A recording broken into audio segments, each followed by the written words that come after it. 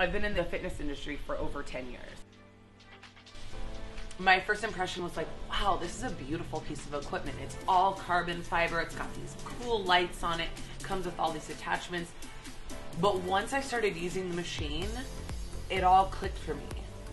I was like, oh my gosh, I've never had a piece of equipment that actually ramps up and down the weight for me in my exercises.